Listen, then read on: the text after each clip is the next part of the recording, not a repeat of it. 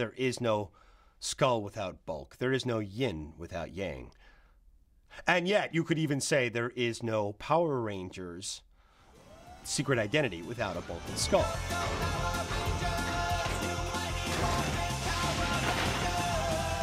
When I mention Paul Schrier, I mentioned Jason Narvy, because those two always worked together, Bulk and Skull on the show. They were like the comic relief. And those guys connected. They were Laurel and Hardy. You know, they were this amazing comic team, and always so funny, always so committed. They added so much to Power Rangers, the show and the film. Always the comedic outlet maybe that the show needed when we were too busy getting too serious with our fights. They were just incredibly talented actors, and I have a lot of respect for them.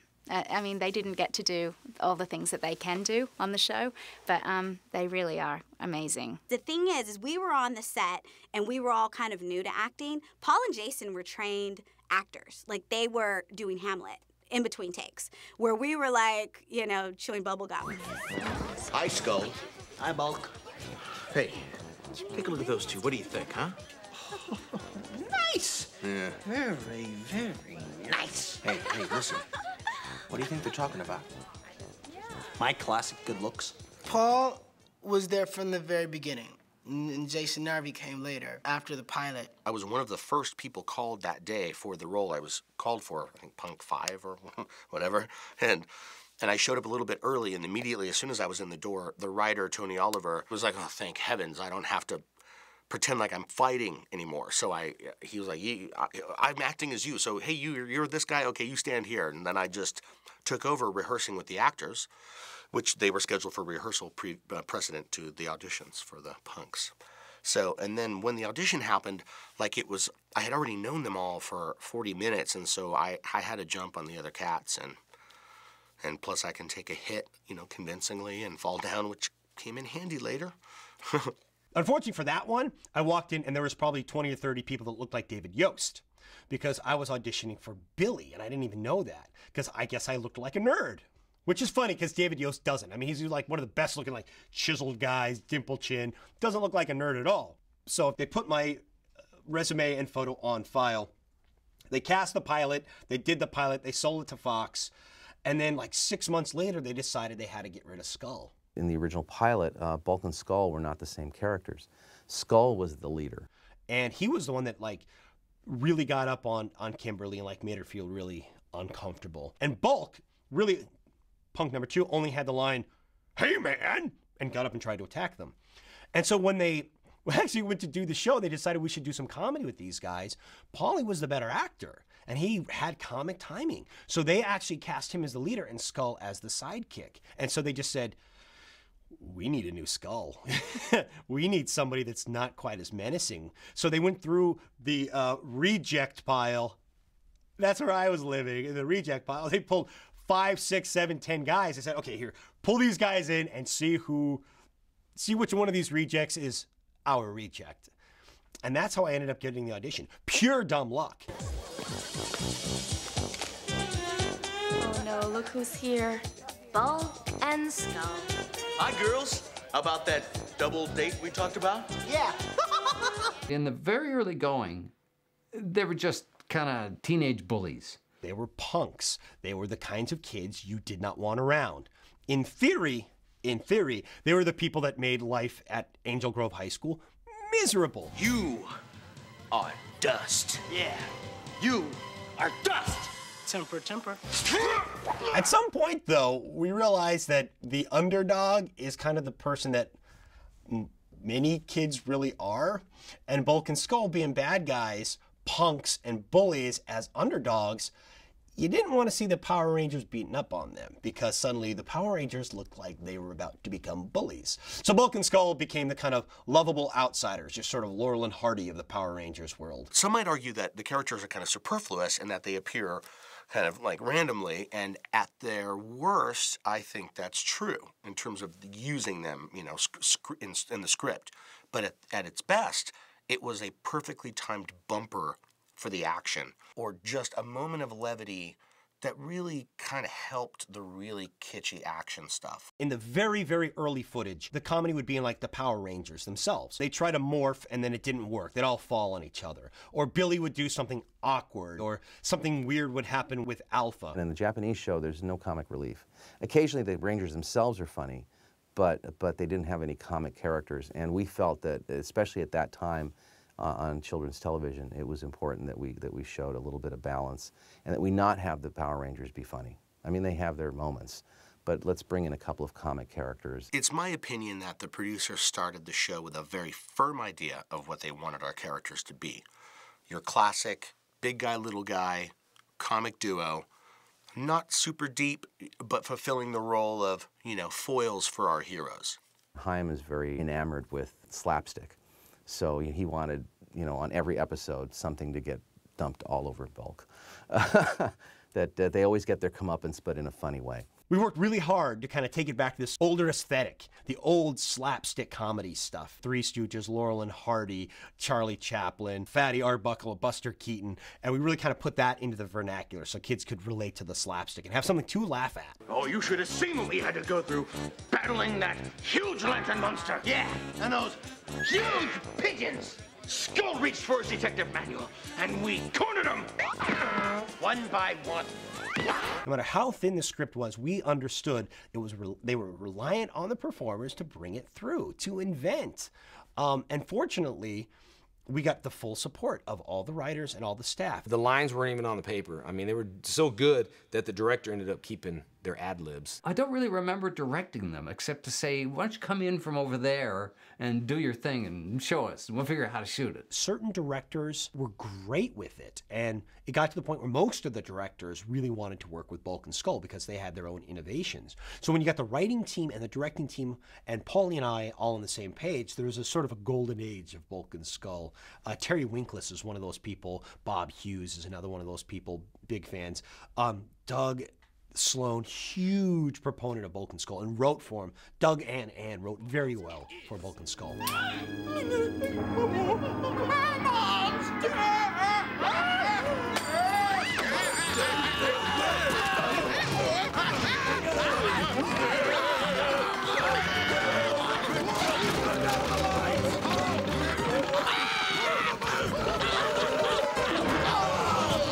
thing about Bulk is he was physically talented, just so physically talented. There was one episode where we had a dance-off, and we're kind of pulling it out of the hat. You know, it's not like we had a long time to figure out what we're gonna do. We get on the set that morning, and we read it in the script the night before, okay? And I'm like, okay, well, I'm gonna do this. So I'll throw something out, and he does something back. And then I'm gonna do this, and I'll throw something out, and he does something back, and then I'll throw something else out, and he does that too. And each time it became physically more challenging. Like, you know, it's like I did 6 spins and stop with a flare, and so he'd throw in 2, he'd get in 2, and he's not a dancer, you know, it's like he would get in 2 and then go down to a half split, and you're like, wow, that is crazy. All of us are born with inherent physical talents. And mine is that I'm very flexible for a big guy. And then, you know, I would go and do like a handstand on top of a counter, you know, and like I'd jump up on the counter and do a handstand, and he would have to go and try to do the same thing, which is pretty much impossible for him to do, but he would sell it and then flip all the way over the counter onto a mat, you know, in the back, and, you know, come up with food and slop all over him, and just, man, what physically gifted guy that guy is. You start training and somebody teaches you how to fall, and you're like, that doesn't hurt. I always thought that would hurt, but it doesn't hurt, so I want to fall down again. In fact, I want to fly through the wall. And really, every moment, they would come to me like, do you think you could throw yourself off the building? I'm like, well, you got a bag? Like, yeah, let's do it. They've definitely gone through an evolution of presentation. Like initially, they were punks, right? Your classic bullies. And then we kind of transmogrified into buffoonish antagonists, I guess, kind of like half and halfers. I'm the Incredible Bulkster! And I'm Super Skull! Boy, wonderful. So the second season, they're like, okay, well, we need to integrate them more into the season. So they did this thing, Bulk and Skull need to find out who the Power Rangers were. And this was a real defining moment for Bulk and Skull, where we start having our own storyline. We have nothing to do with the Power Ranger line, really, at all. It was a natural transition to take us away from that monochromatic kind of theme and to be reinvented in some way every year with the series. What transpired from there was Bulk and Skull going into the police academy, where actually their self-servingness became, I think, one of the better manifestations of the guys that get dumped on that you can empathize with. That's why we put in Greg Bullock. You're gonna be washing the mayor's car for 5 years. Then you're gonna be washing my car for 5 years. Suddenly you could really embrace them and say, ooh, I feel their pain. And yet, Bulk and Skull are not guys that you should give a badge to. You don't want them to have any sort of authority. Tell him. Tell me. Talk. Tell him. Tell me. Guys. Huh? Carry on, citizen. What's going on? Sorry. That's top secret information. This weird painting of mole disappeared. We're trying to find out where it is. Way to go, Nimrod. Hey, listen, you guys didn't hear it from us, okay? Yeah, they did. When Doug fully got his teeth into us, you had Bulk and Skull as private eyes, okay? Which was great and didn't quite serve the Power Ranger line at all. But it was the best Bulk and Skull stuff because it was shtick that had nothing to do with the plot. So it was the three of us, Paulie, Greg, and I, on our own set, working on our own things. So we came up with the most ridiculous, stupid stuff you'd ever want to meet. Who in their right mind would offer a job to you guys? You mean besides you? Let me tell you something. You two walk out that door. Don't bother coming back. Some of the writers, and I say some, but the ones that I'm talking about know who they are. Like, they're great at taking the kernel and expanding it just enough and leaving the next thing for the next guy. And then they would riff off of each other, these 3 or 4 writers that we had over a long stretch. And they're really excellent. Great weavers. And they gave us some great stuff. So over the course of years, like what we ended up taking away from it is we thankfully got to change our characters from one note onto something that was a little bit more textured. And in fact, really at the end, we have the best characters on the show. It got to the point that it was in later years, 3 or 4 years into it, that if we were shooting Bulk and Skull, if the DP and I, if Alon and I happened to glance at each other while these guys were doing their thing, we would burst into laughter and the take would be ruined. We loved working with them. Bulk and Skull are a force of nature. They are never static. Every reaction is an equal and opposite overreaction. Okay, here it is. Either you step aside or I blast you.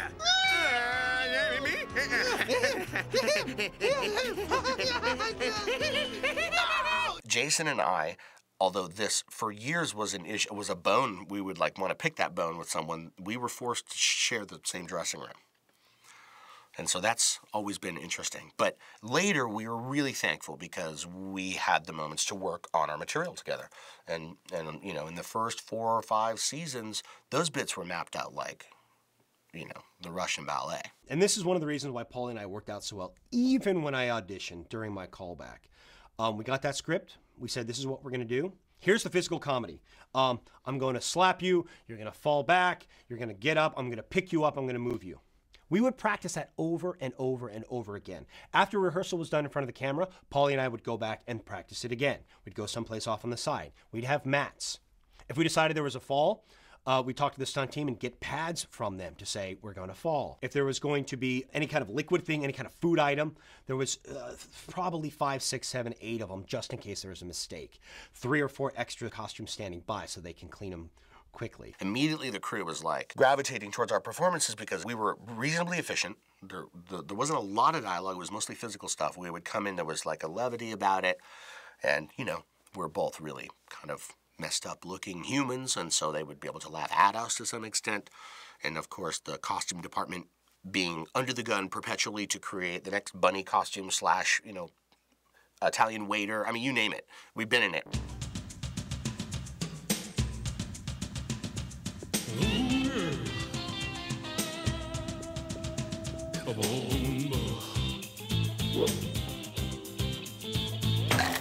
They've really lost it this time. That's what you think. And sometimes they didn't have the time to finish those costumes because of having to costume a show with 13 principals. And so we would be wearing stuff, and there would be like neat, pins and stuff, and there were moments, I can find moments I can see on camera. I remember when I was like stuck by stuff, and I'm like, oh, that's where I sit down on the pin, but I keep going. See if you can find that. So all that physical comedy was meticulously planned. And because Paul and I had backgrounds in physical theater, again, we had to know what it was. Every single look, kink, every single, gesture, down to the beat. He and I developed a subtext that really, really efficient at building the gags. Like, there was little weird names for these moves. For instance, if we had to cross from point A to point B, and it had to be funny, like we had to be discombobulated, we would woogity over, woogity. I think Terry Winkless made up that term. We'd woogity over. Okay, I'm gonna woogity out with the big arms. And this is my favorite one, the giant banana. Yeah, this is an art form. Well, the giant banana comes from commonly being asked to react to something that's off camera, and it's always in a certain direction, right? So after 4 or 5 times of this in the first year, I was like, I need a visualization. And I need, I really need something to give me, a focus. Like, what am I looking at over there? And the director, and I believe that it might have been Koichi Sakamoto on second unit, I think, said to me that just imagine a giant piece of fruit up there. And I was like, you mean like a giant banana? And then, I'm running to Jason because this is like some novel thing. I'm like, Narvy, you're not going to believe this. I got this new idea. So it's a visualization tool. Up there, it's a giant banana.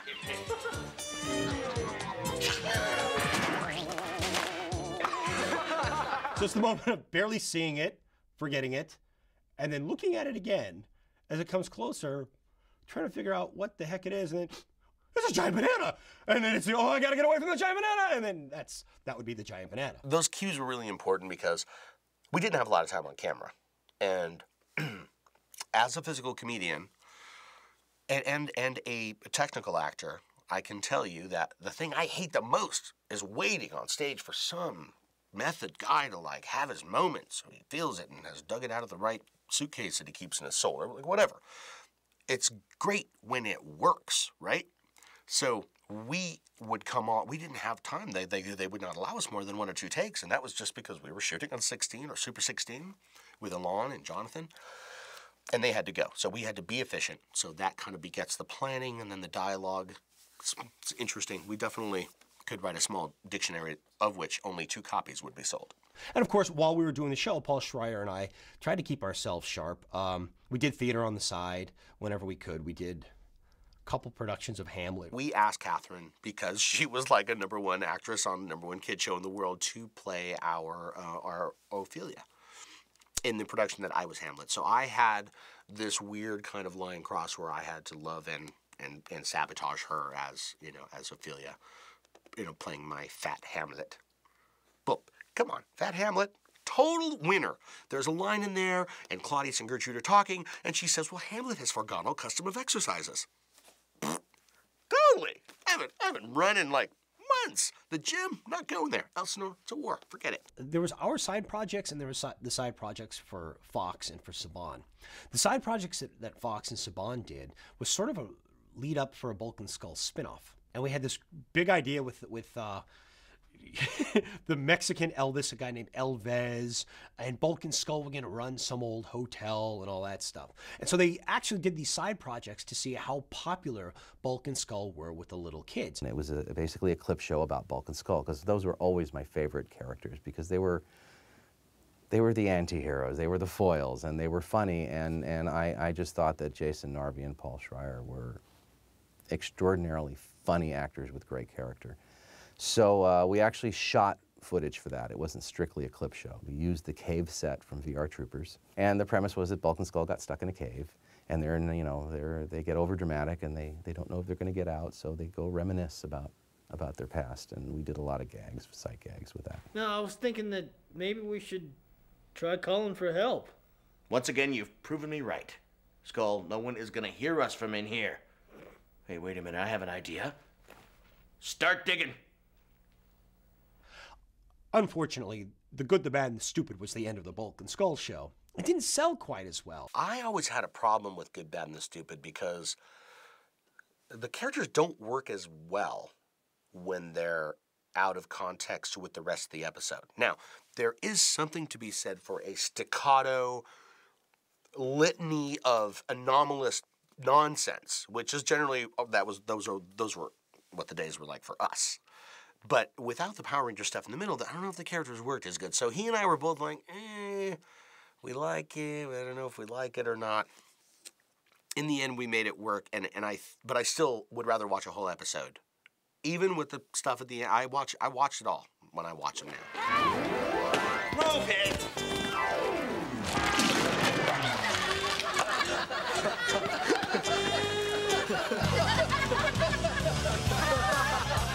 Jason, Narvy, and I really feel thankful that we got the chance to do these characters, that we got to build it for you. Really what we did is we took these two little bullies and we gave a sort of voice to the outside world. For the people watching the show, we were like these mess-ups that loved each other no matter what, and that is a message that is taken away by every viewer who wasn't in the crowd. No matter what that crowd was, and most of us, frankly, have been that person, right? We really tried to gear Bulk and Skull towards, in some ways, an older audience. So when people went back and watched it, or when parents watched it with their kids, they'd be like, you know, I may not get the spandex, the anime sort, but we absolutely dig on these two punks.